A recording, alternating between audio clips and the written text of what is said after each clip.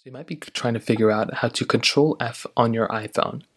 Now, this is basically the find in page thing that an iPhone usually has, but I will tell you every single application is different, and not every single iPhone or not every single application will give you the same type of capability. So for example, if we take a look at our Safari browser, if you wanted to find in page or control F within your iPhone browser, what you can do is you can go and click on the share button that's right at the bottom, and there's going to be a little option that says find on page. So what we can do is we can click find on page. This next panel is going to come up and we can start typing in something that we want to look up for. So if you want to look up Mac, for example, well, you can see that if I go and search that up, things that look like Mac are going to show up. So now I can go and click search and it's going to bring up every single Mac option that comes up right here.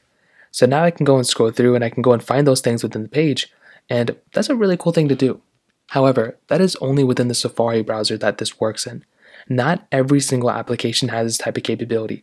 Most internet browsers do. However, not, again, every single app has this.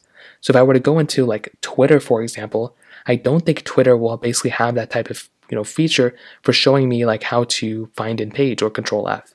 Now, if you connect a keyboard, maybe something like that will happen. But for a vast majority of people, there's just no way that's going to work for the most part.